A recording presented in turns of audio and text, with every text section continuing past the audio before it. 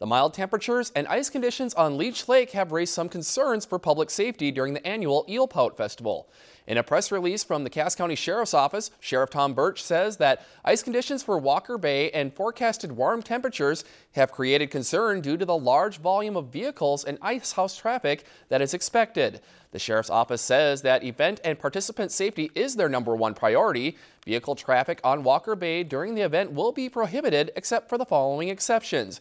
Vehicle traffic for the Walker Bay area will be restricted to snowmobiles and Class 1 and 2 ATVs. All vehicles must be removed from the ice by noon Friday, February 24th, and no other motorized vehicle traffic will be allowed from noon Friday until 10 a.m. Sunday. Violators will be issued citations and towed from the lake during this period. Maps of the restricted area will be posted on the Cass County Sheriff's Office website and Facebook, as well as the Eelpout Festival's official website.